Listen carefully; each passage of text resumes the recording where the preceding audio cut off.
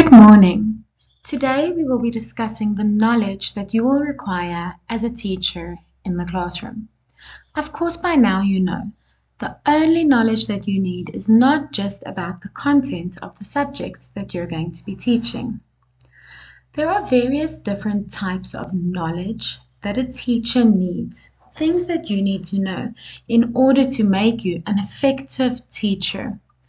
These types of knowledge covered in this module are the pedagogical knowledge, content or subject knowledge, combined pedagogical subject knowledge, and furthermore the technological pedagogical content knowledge. Before we jump into unpacking the different types of knowledge that you'll need, let's quickly have a look at this funny word over here, pedagogy. I have shown you how to pronounce it, pedagogy, and your pedagogy is what you think and believe about learning and teaching, how you believe learners learn best, and also how you think teaching is done best. Often what we believe about how to best teach or how to best learn is influenced by our experiences, our own learning experiences when we were in school, about how we ourselves learn best. But we need to keep in mind that we have diverse learners in our classroom with different learning needs. So we can't just look at our own specific needs or experiences.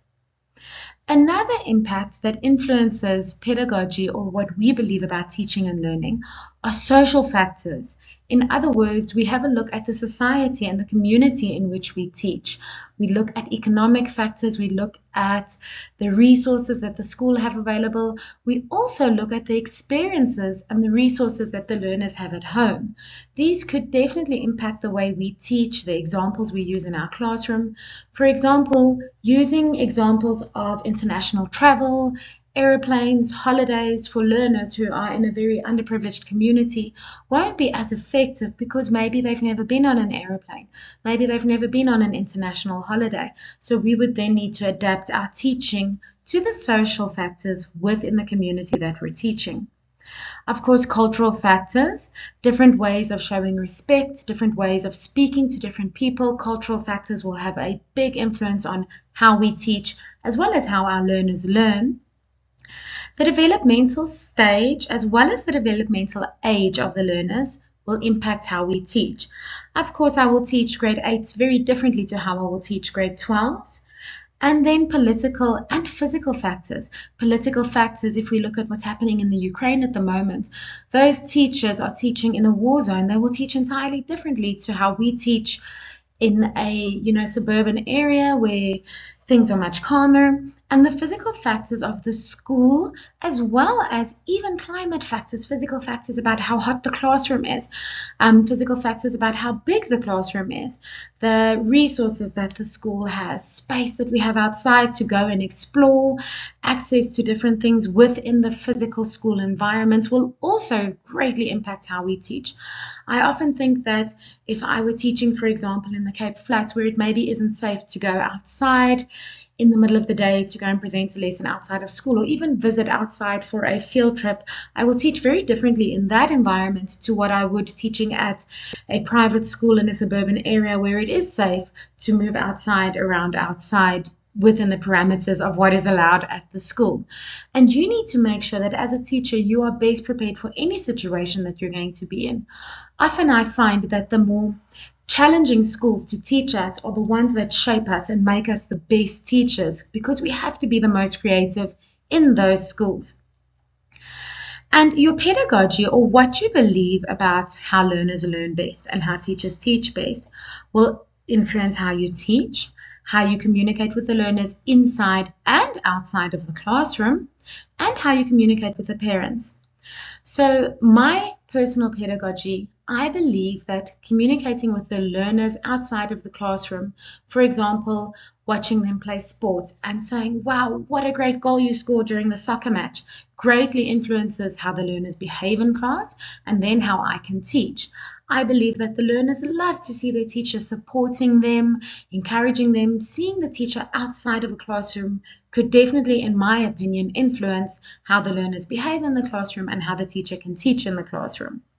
The same as a teacher that perhaps is walking around the playground on playground duty and just screaming and shouting and being really mean to all the learners, that would greatly impact how teaching would take place in her classroom, for example.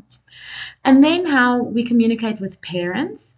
Again, our pedagogy will impact how we communicate with parents. So if I believe that there should be a lot of communication about the development of the learners, the development of the curriculum, what's coming up, so that the parents know in advance, just in general, lots of communication between the teacher and the parent, then I will teach very differently. That will be based on how I believe teaching and learning happens. Or some teachers may believe that communication should only happen inside the classroom and during parents' evening. So her pedagogy would greatly impact how she communicates with parents. And then, of course, we are greatly influenced about how we were taught. Perhaps we were taught in a very teacher-centered classroom by a teacher who sat at his desk all day and put the notes up on the board, and we learned in that environment. Or we were taught by a wonderful teacher who used a lot of different teaching strategies, was very creative. This, our pedagogy is influenced by how we were taught, but we must always strive to be better. Even if we have the best teacher, we must try and be even better than the best we had.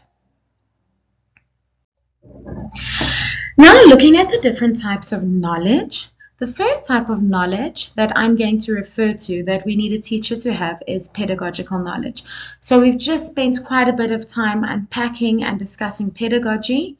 So what we want to know is, how do you believe you will best teach EMS specifically? How will you be able to teach economic and management sciences in the senior phase? Of course, you need a sound knowledge of the curriculum, the CAPS document, and the assessment of your learners. How will you best assess your learners in order to meet the outcomes of the CAPS? Remember, there are many types of assessments that will meet different needs and will be able to test if the learners have met the different outcomes. We discuss assessments in a lot of detail later this year. And then our pedagogical knowledge, how we believe EMS is best taught, can also be determined by different theories. We learn about them in Learning Unit 2, behaviorism, cognitivism, and constructivism.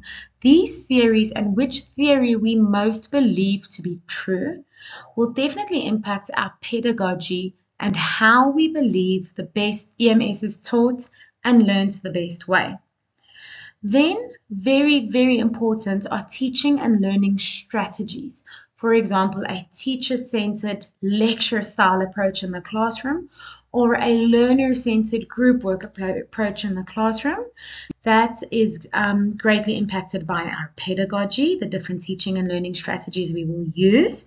These we learn about in Learning Unit 3, and they are so important. I really give a lot of emphasis to this as well in your assignments, because we need to know the different types of teaching and learning strategies there are in order to choose the most appropriate one for the content that we are teaching. And very important as well is our pedagogy, our pedagogical knowledge will also determine our classroom management strategies. And it's very important to know how to manage your classroom, how to maintain discipline while the learners are feeling free to explore and a mutual sense of respect in order for learning to happen. A classroom where the learners are just yelling all the time, never sitting down, is not conducive to optimal learning. And you need to have a very good pedagogical knowledge about classroom management strategies so that you will know which strategies to implement in different situations, as well as for different grades, different subjects, different types of learners. Next up, a type of knowledge that you will need is the content knowledge. And the content knowledge refers to the content of the subject EMS, This you will find in the textbooks, and this you completed when you completed your economics modules. This is about what is in the textbooks. You need to have a very good knowledge about all of the different contents, the economy, financial literacy, entrepreneurship. You need to know the content really well and really understand it, especially the financial literacy part, and really understand it in order to be able to teach it really well. So now we've discussed your pedagogical knowledge, so your knowledge about how to teach.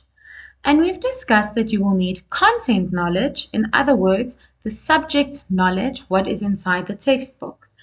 And then we get to a combined pedagogical content knowledge. And this is really important. You need to now know what the learners need to learn, what is inside the textbook, the content or the subject, and also how to teach it, the pedagogy. Given that we are living in the fourth industrial revolution, if you have not heard of this, please go and do a quick YouTube search. I refer to it quite a lot throughout this module.